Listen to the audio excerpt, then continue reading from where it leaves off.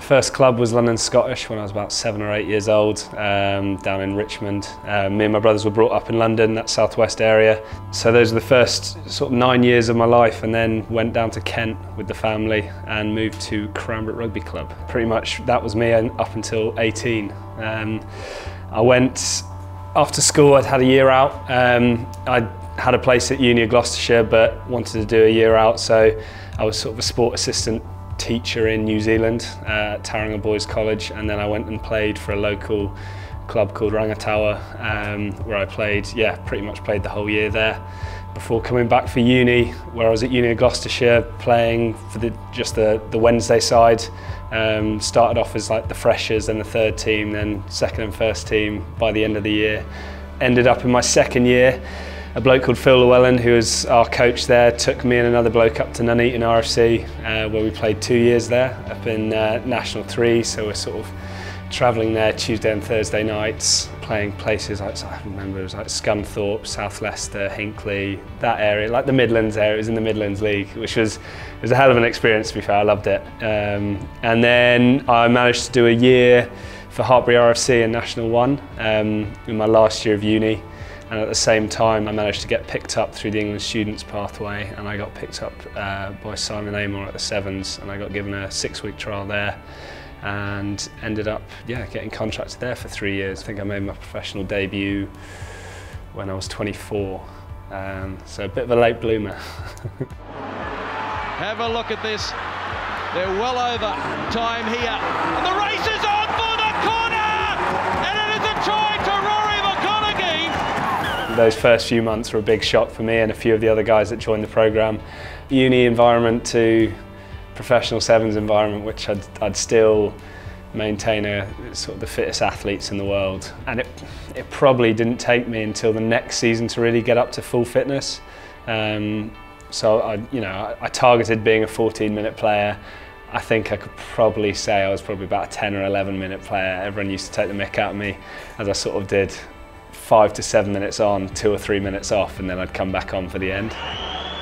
Here is Mitchell now, couple of gaps on the near side. Can England find them? Ruaridh McConnochie! McConnochie! Magic from McConnochie! An incredible 3 years of my life, and I look back at it with really, really fond memories. And obviously being exposed on the World Series was massive, and playing with the guys on your team, like Tom Mitchells, James Rodwell, Dan Norton, who'd been there from almost, the last two had been there from the start of professional sevens pretty much. And then it took a massive step up with the Team GB programme at the end of that first year, and the Olympics was incredible for me. It was one of those unique tournaments that you never think you're going to be involved in, and I think growing up, being a massive fan of the Olympics and all the events, and especially sort of like athletics and stuff, you always dreamed of being there, but you never thought rugby would be involved in it. So to have that as the first tournament, first Olympics that it was involved in, and to be in that team that went was huge, and it was just great to be able to put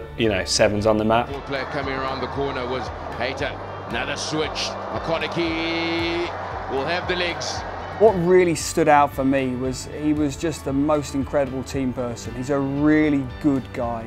He's incredibly ambitious, incredibly driven, but very, very humble. How he put his ego aside and put other people ahead of him, put the programme ahead of him, would always do what was right for his teammates. Every single time the challenge has been set for Rory, he's always stepped up and embraced it and achieved, which is why I'm not surprised that he's doing exactly the same thing in a very short space of time in 15s. He always rises to the challenge. The decision to tell Simon that I wanted to make the transition into the 15s game and give up potential more Olympic hopes and staying with a team that I'd really got along well with, and we were really a nice close unit. And that was the hardest thing, I think, leaving the boys that I got along so well with and starting afresh in this. I'd never been in a 15s professional environment, so it was a big sort of jump to make, but I wouldn't have wanted to finish my career and have any regrets, and if I hadn't given this a go, then I would have regretted it. So I'm glad I made the jump. The first few months were tough in terms of learning all the game and suddenly realising how long I'd been out of the 15s game, and just simple things like timing and the catching that you'd never thought would be an issue, and then obviously the info and the tactical stuff that goes in with the 15s game is massive, so it was all that learning curve. Everyone needs a chance at the start, everyone needs a shot, and sometimes it happens because you're absolutely storming the Premiership Cup or the Premiership Shield. Mine happened because Joe was on England camp, Anthony was coming back from an injury, Alan Brew was injured, so it's kind of like you have your shot, but you just got to take it when you get it. Ruaridh McConnochie.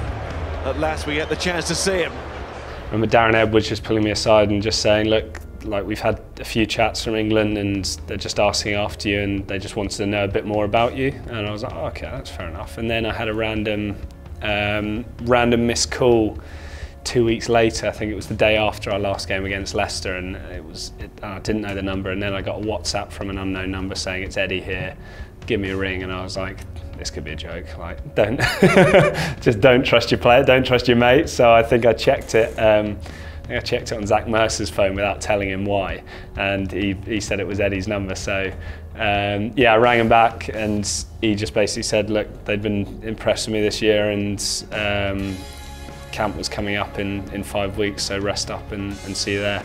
Which was, yeah, it was, I went numb for a bit and sort of went into a bit of shock. Yeah, pretty unbelievable, and something that I definitely wouldn't have thought of sort of 3 weeks before that.